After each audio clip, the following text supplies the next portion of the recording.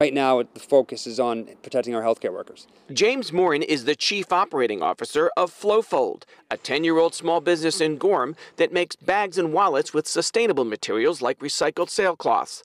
All of that is on hold. 8 days ago, we sent an email to Maine Health Partners and said, what do you need?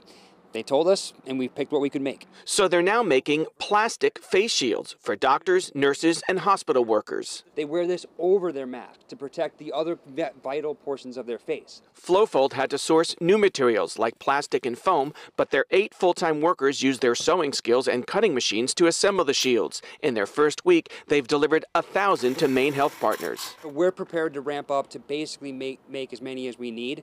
That's the goal. Boosting medical worker supplies is also the goal of family-owned Bedard Pharmacy here in Auburn. It's asking anyone who happens to possess medically acceptable masks, from construction workers to tattoo artists, to turn them in. In exchange, the pharmacy, which has a drive-through window, will give donors cloth masks it has commissioned from a factory in Lewiston. The cloth mask that we are offering is machine washable, it's 100% cotton, and for the average person walking around, you should be fine. And